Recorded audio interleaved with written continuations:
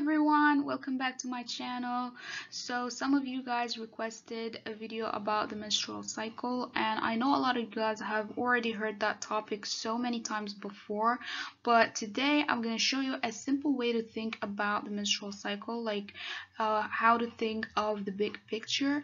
And I'm going to also walk you through a UWorld question to show you how step 1 questions would come on that topic. So let's get started.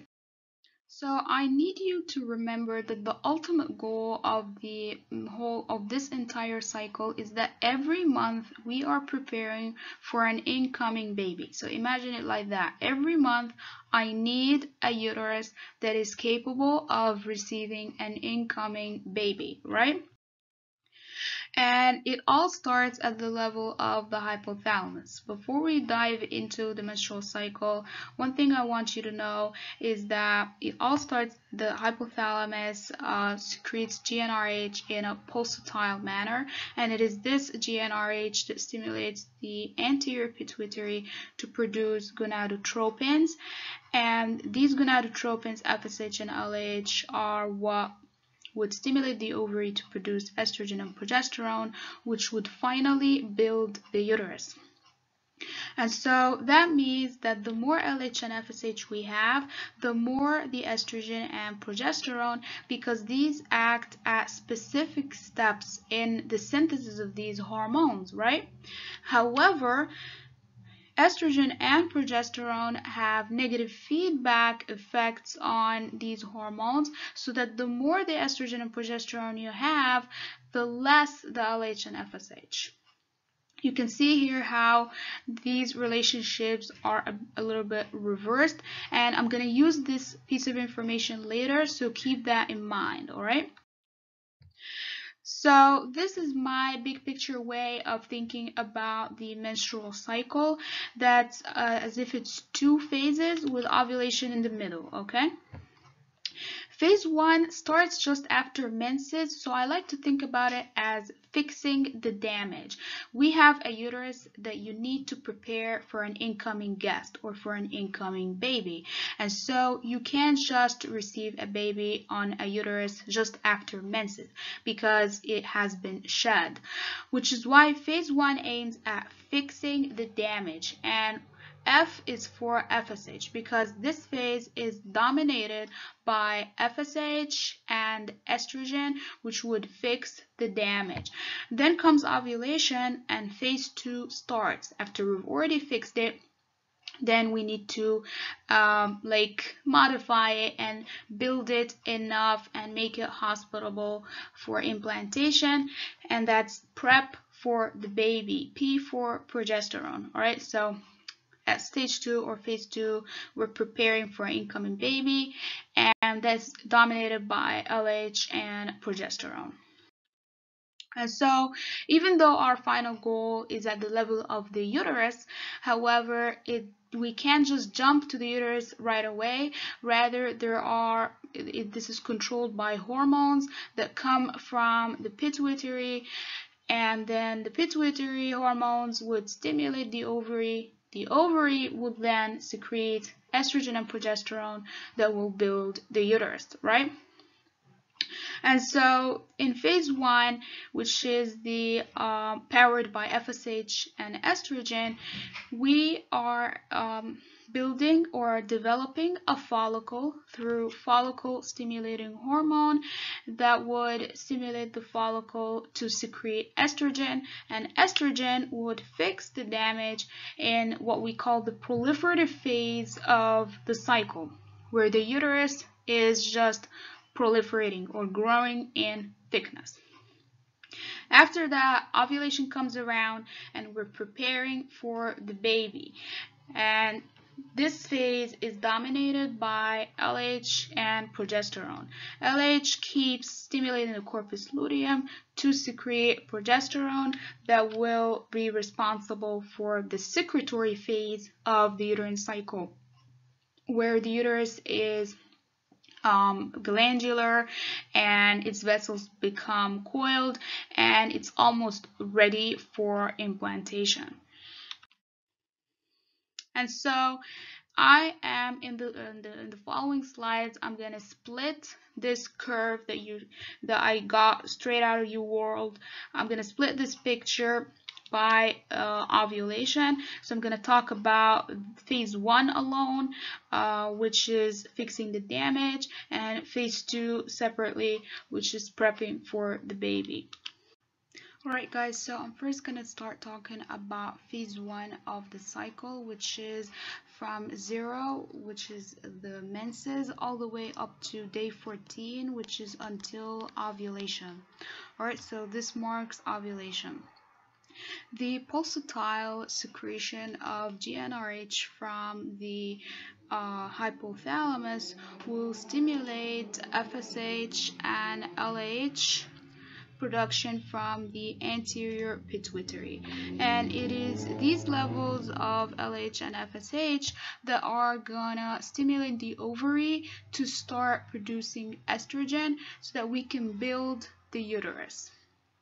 All right, so as you can see, as the levels of FSH and LH rise, which would be a result of pulsatile secretion of GnRH, the estrogen, which was at a low level, starts to rise as a result because it is being stimulated by these gonadotropin hormones.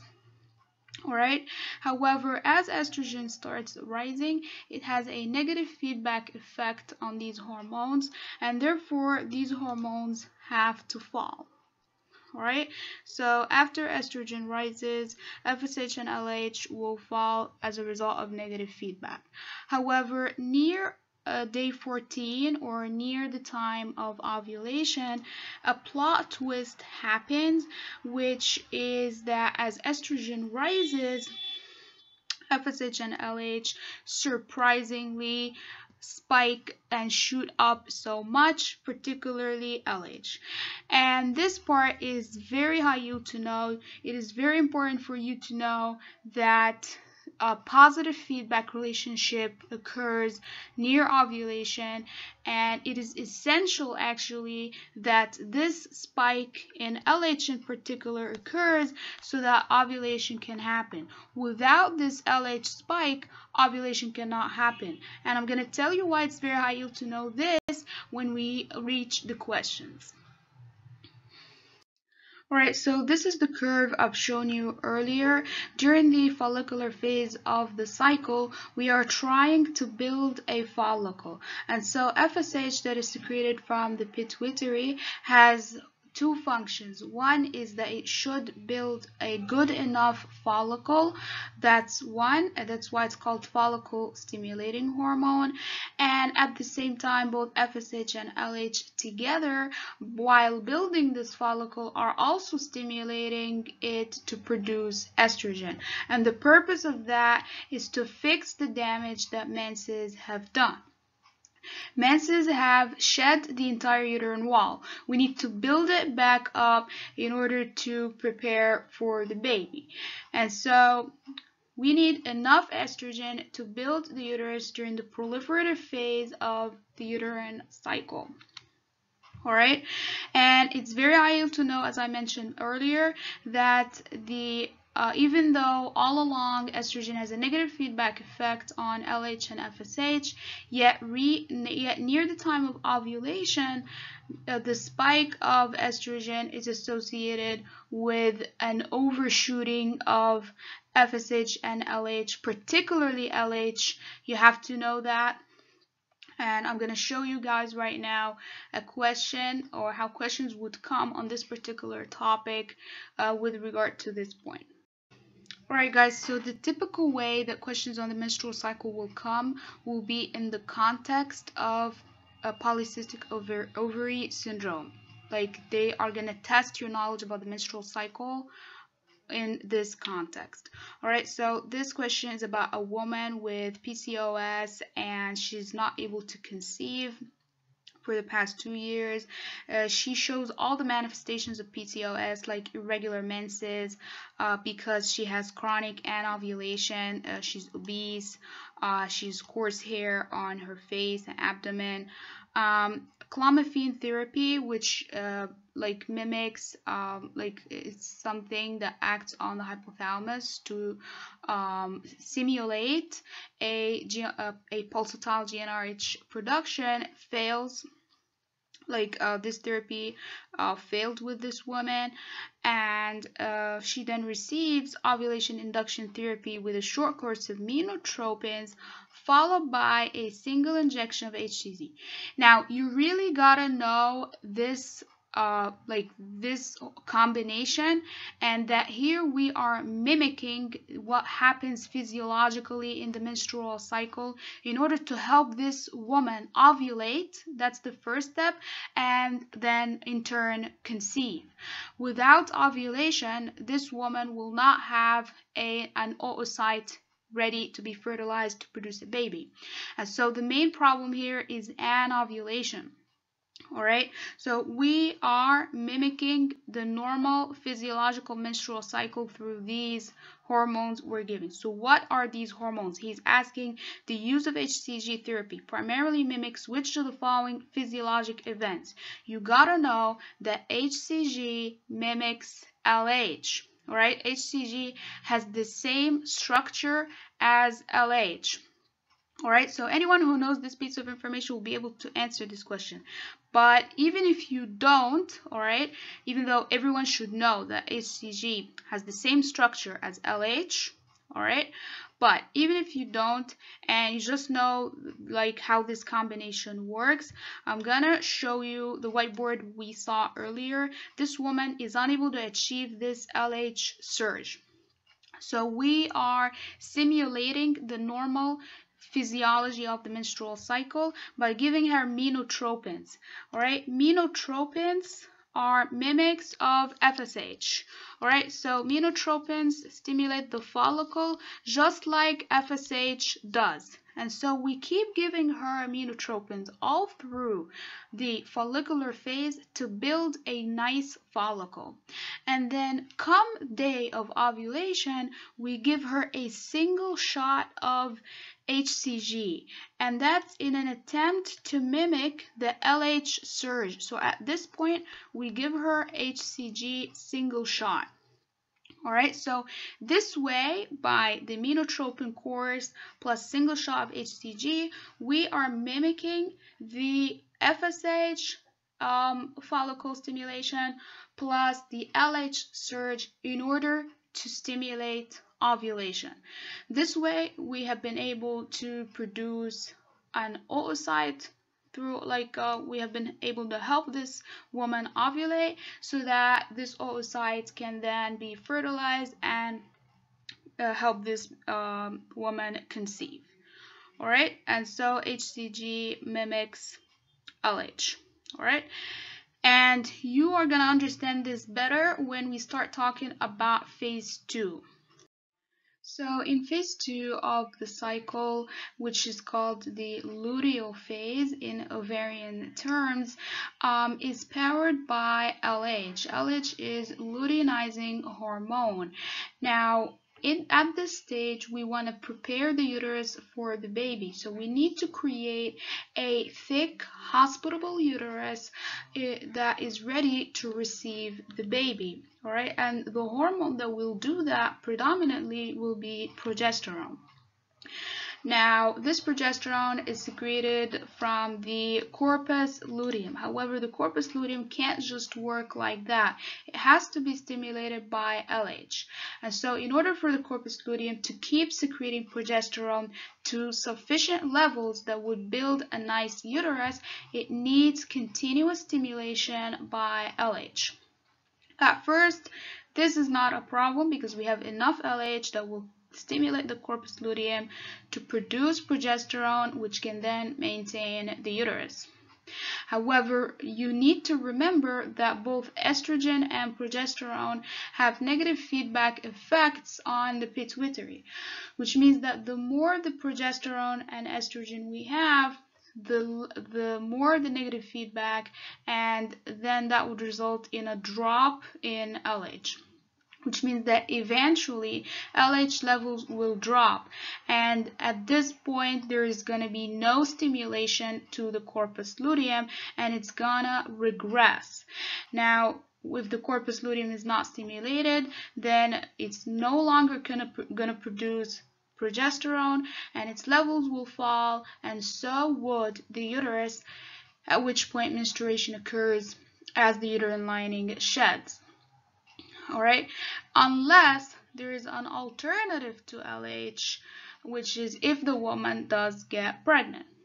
What is the alternative to LH that will keep on stimulating the corpus luteum to continue secreting progesterone and maintaining the uterus? That is beta HCG.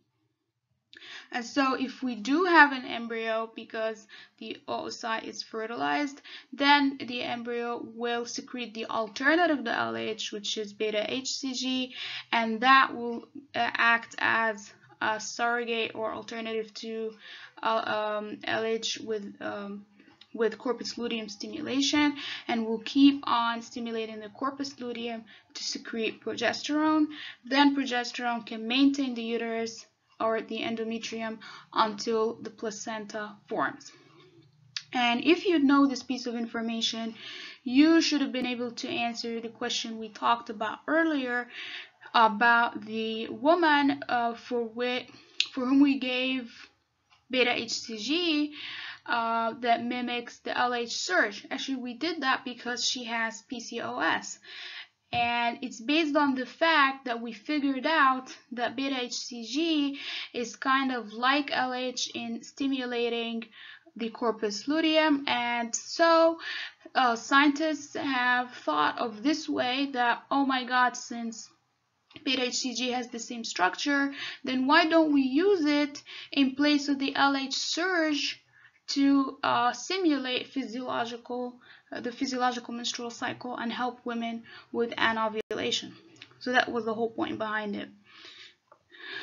Alright guys, so here is the summary of the menstrual cycle. That's how UWorld will show you the picture.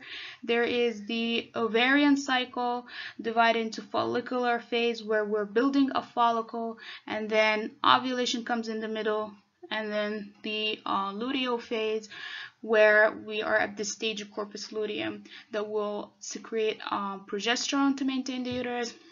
And if you want to talk in uterine terms, then you would say, I have the proliferative phase, where we're building or fixing the damage that menses have caused, and that is through FSH and estrogen. And the second phase is we are preparing for the incoming baby, and that is mainly through progesterone. Alright, I hope that makes sense, guys.